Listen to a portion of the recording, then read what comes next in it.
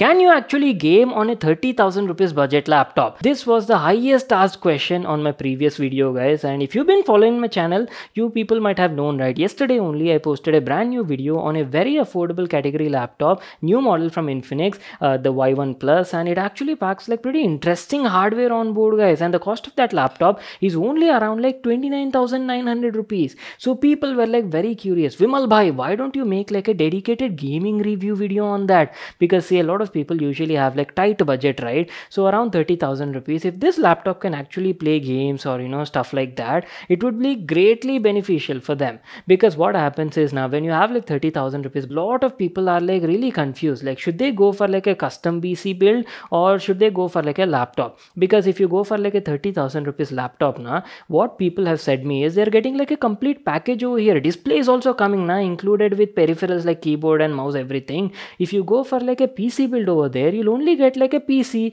Again, you'll have to invest separately for the monitor, 7,000-8,000 rupees uska jayega. Then peripherals also, keyboard, mouse, speakers also. So overall package will slightly go above the budget. So if you people are actually interested, like a comparison of a budget category PC versus laptop in 2023, let me know and I'll make like a special awesome video on that. Very interesting topic, guys. Share your thoughts in the comment section down below. We'll keep that part for some other video. Today, coming back to the topic, we'll be seeing, guys, if this Infinix 30,000 rupees laptop can actually play games.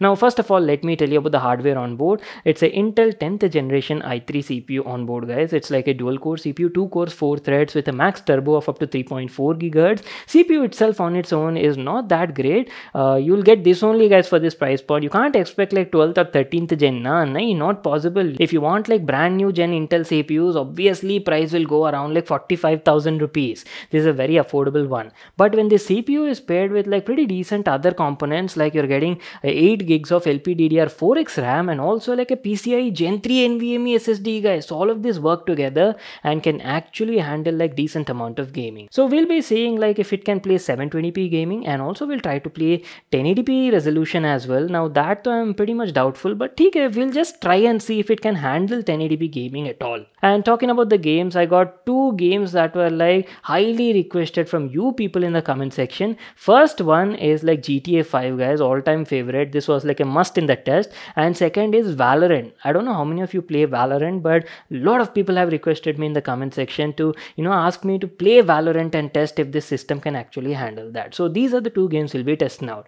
And before we actually get started, now I'll tell you some quick tips and settings that you can enable to max out the performance of this system. First one, I'm pretty sure everybody knows. Just simply go into the settings, power settings over here, and select maximum performance near this battery section. And second thing is, quickly open up your Intel graphics command center. Here go into this hardware tab, system settings, and here also you'll need to set it to like maximum performance mode. You don't want to save any battery because obviously you'll be playing games on your laptop while connected to your power adapter only.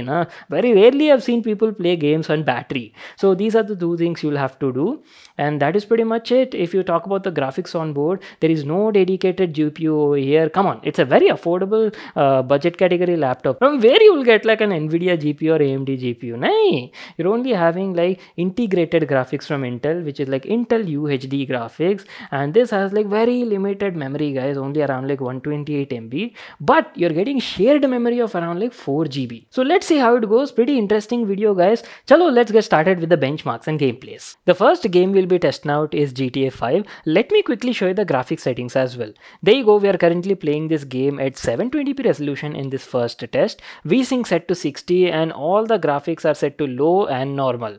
Alright then, let's see how it goes.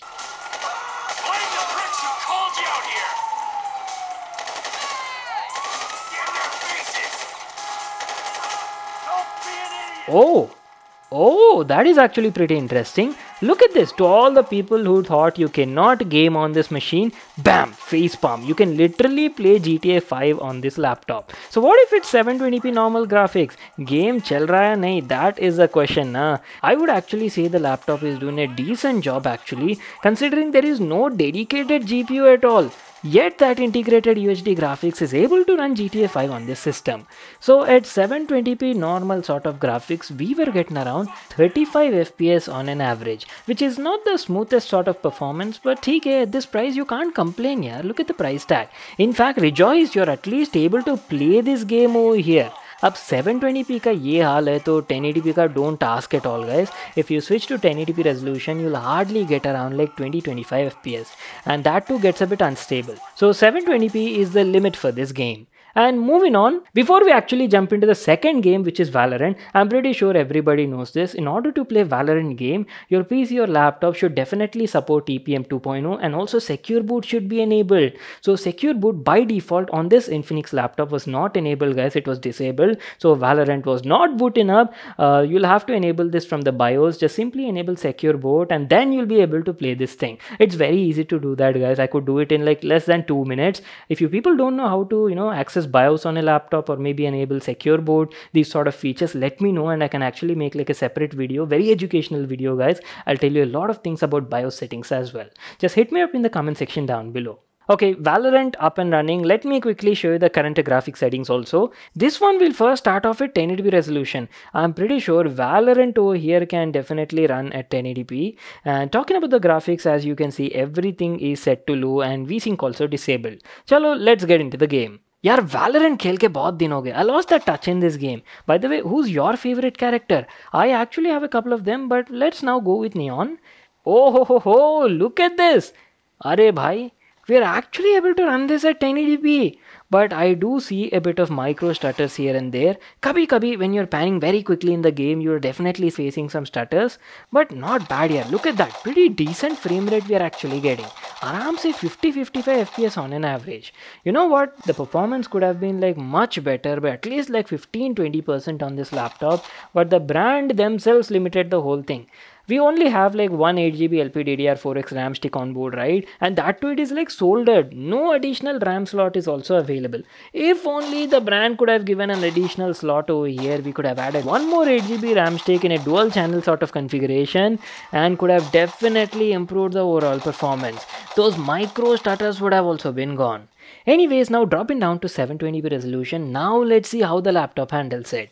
Everything else is still same, graphics also set to low, and now this is what I'm talking about. Look at that frame rate. Muska performance at 720p guys. Aram se you're getting around like 55-60 FPS consistent frame rate on an average.